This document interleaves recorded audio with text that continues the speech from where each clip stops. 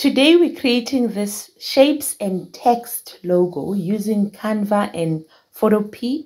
And the good news is it's one of those that you could copyright because it is text and shapes. Let's jump in and do this. From your Canva menu, you're going to select logo, and then you're going to create a blank canvas of your logo. You're then going to select elements because we want to get shapes. Then we would like to get the circle shape. Then you select circle, and then you take the free version of your circle, the thin nice one. Size it, you align it so that it's nicely aligned, and then you're going to change the color of your shape to a nice bright blue. So you click on color, and then you search for that nice blue. You're going to use this blue. Then you're going to duplicate this shape by clicking on duplicate, and then you size it to make it a smaller circle. Then you insert it inside of the bigger circle. Then you add another shape. We're still on circle. You're going to select this full-on circle that looks like that. Then you're going to size it into a small circle shape. Then you move it to align with your circles. You duplicate that and you move that piece of a small circle to the other side so that they are aligned. Now you're ready to add your text. You're going to click on your plus and you're going to go to text and you select your heading text. And we want to call this company A. We're going to make a big A. And then we're going to change the font of this A and make it a thinner A. Then you're going to scroll at the bottom of the page to your fonts. And you're going to search for thin. So I've used the Agri Thin A and I was happy with that. Then you move your A so that it looks like that. Then you duplicate that text and you change this one to a Z. And you move it so that it is overlapping each other. Like that. Then you add more text. Now you're going to use subheading text. And you're going to put the name of the company. You move your text to the circle. And you go to the bottom and you change the size of your font so that it's a little bit visible, but it needs to go in the circle like that.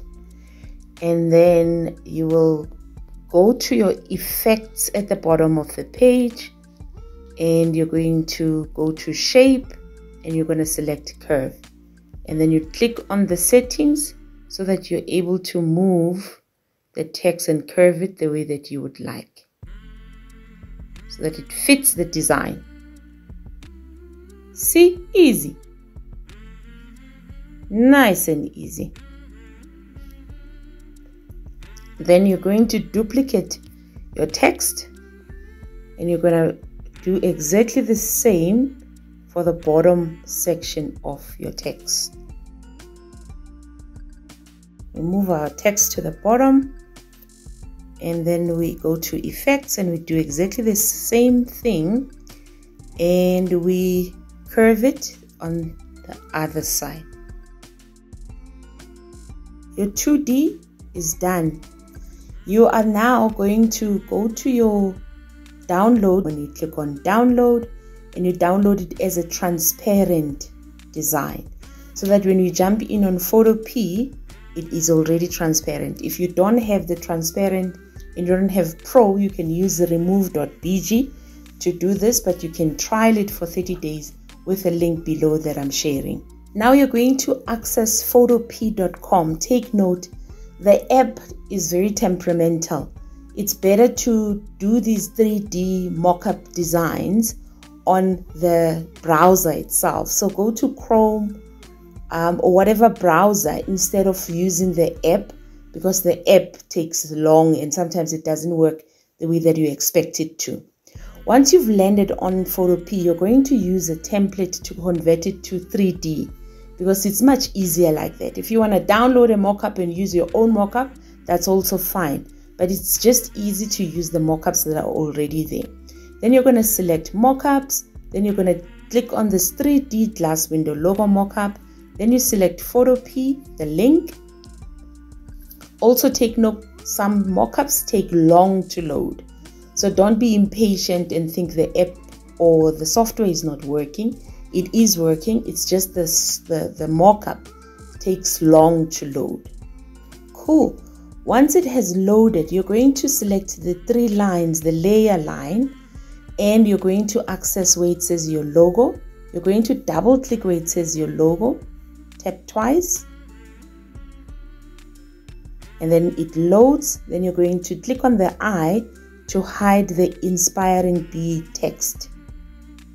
And then you click on the layer again and your canvas is displayed. Then you're going to go File and you're going to place the 2D that we just designed.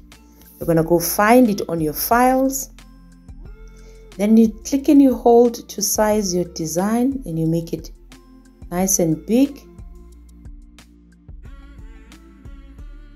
Then you're going to go File, Save as Smart Object. And it saved the smart object. Then you click once where it says 3D glass window logo and you wait. And there you go. Your 3D logo is done and dusted. If you want your letters to have it on Photopea, you just go back to your lines and you take the backlight. And then you click on layers again. And then it's a little bit brighter and it looks much better. But while you're busy designing on Canva, you can have a brighter color, like a white, like I initially did have. And then you can just now have a brighter color instead of this dark one. So you just go to File when you want to export it and you click on Export As. So you can choose whichever format, a PNG or a JPEG. It will pop up at the bottom of the page. And then you can name your logo over there. You can also change the width and make it like a 1.5 so that it doesn't pixelate a lot. And then you click on Save and then it exports. And that is how you create a 3D logo using your shapes. And it looks stunning and it's easy and it is copyrightable. Thank you for joining me today. You could watch the next video. We did shapes on Canva and we did a logo on that. I'll see you on the next video.